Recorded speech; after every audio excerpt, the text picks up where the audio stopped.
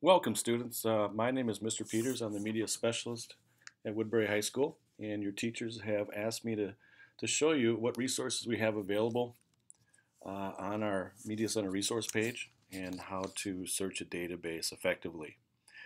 Again, the reason we use the databases versus just Google is that we know that the information that we find has been reviewed, and it also do part of the work for us in regards to the work cited. So we're going to show you how to do that today as well. All right, so when you're ready, go ahead and open up Google. We're going to do a search for Woodbury High School.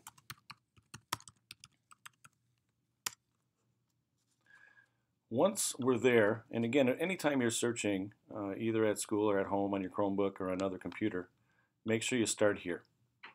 We're then going to go to Students, go down to Media Center, and then go over to Media Center Resources.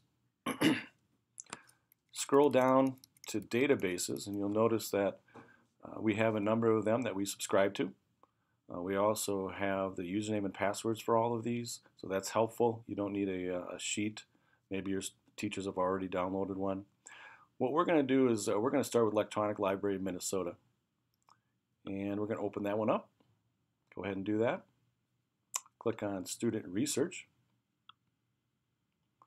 and then we're going to go over to High School. And you'll notice that there's a number of databases available, and they also give you a short description of what you can find in the database. And again, a database is just simply electronic storage of information. Newspaper articles, magazine articles, academic journals, websites, timelines, multimedia, etc. We're going to go to a couple that I've used before that I think will be great for your grade level. One is called the Gale One File, High School Edition, InfoTrack Student Edition. And again, you can see it is loaded with popular high school magazines, newspapers, encyclopedias, etc. All right, we're going to click and open that up. And the one thing that I would do right away is I would sign in with your Google account. That way you can save articles directly to your account. And that way you don't have to worry about trying to remember what database you used, what key terms you used to search. Next, what we're going to do is we're going to click on Advanced Searching. And the reason we do that is we can put in multiple terms. We can also decide how we want the computer to search it. I also have clicked on Documents with Full Text. Make sure that is chosen. Otherwise, you'll get results that are abstracts, which again are just summaries of the articles. All right, now I'm going to think of key terms and words that I can put in the search boxes to have the computer search the millions of articles that are in this electronic database and find information that will help me write my paper. All right, so my example is going to be on school uniforms in public schools. I am an advocate that I think it would help for increasing academic scores, reduce violence if public school students wore school uniforms. So I'm going to think of key terms. First thing I'm going to put in is school uniforms. Once I start typing, the computer will try to figure out what I'm trying to search and help me out with the spelling. Because if you spell words incorrectly, you're probably not going to get any results. So I'm going to put in school uniforms. And once I find it, I can simply click on it. And you notice that the computer put quotations around the words. This is helpful because now the computer will search for those two words together instead of separate, which will help me. I could take those off if I wanted, but I'm going to keep them on for now. Next thing I'm going to do is my topic is about school uniforms in public schools. So I'm going to put in public schools.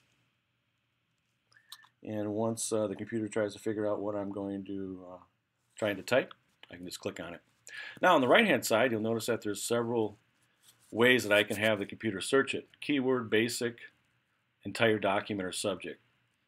Subject is going to give me the least amount of results, but the information will be entirely on that topic. Entire document will give me the most results, but this word will simply have to be in the document somewhere. Basic search and keyword, pretty similar. This will give me in between the entire document and subject. So you can kind of play around with these. I'm going to start with a subject search on school uniforms and entire document for public schools. And I could add a third term if I wanted to. make sure documents with full text is chosen, and then I'm going to search and trying to find out what kind of results I get. All right, you'll notice that I get magazine articles, academic journals, and newspapers. Simply click on the link to access those. I will start with magazines and kind of browse through them.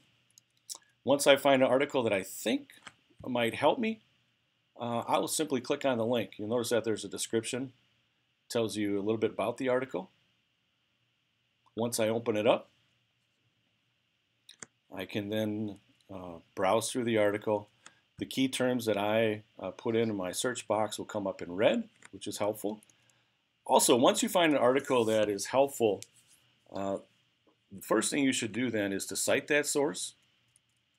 And I can do so by scrolling down to the bottom of the article, which will give me the citation, or simply click on the tools up on the top right. All right, so we use the MLA 8th edition here at Woodbury High School. I would select that then, copy it, and put it in my Google Doc. I can also export the article to my Google Drive by simply clicking on the Google Drive feature, which is really helpful. That way I don't have to remember what database I used, how I got there, what key terms I used. So again, another reason why the database is so much better than to search just on Google. All right, so that's just a quick tutorial. Again, I could go back and change terms. Once I find an article that is going to be useful, I'll look through those articles and try to find key terms to help me with further researching. Remember, these databases on Electronic Library of Minnesota are wonderful. I would, again, look at some of those, search the way that we did for the Gale 1 file, and find out information to help you write your paper, and make sure that you cite the sources and also download the articles to your Google Drive. I hope this has been helpful. Hopefully you guys will have success with writing your paper. And if you have any troubles or need some help, please feel free to email me. And my email is bpeters@apps.district833.org. All right, you guys enjoy writing your paper, and hopefully we'll see you soon.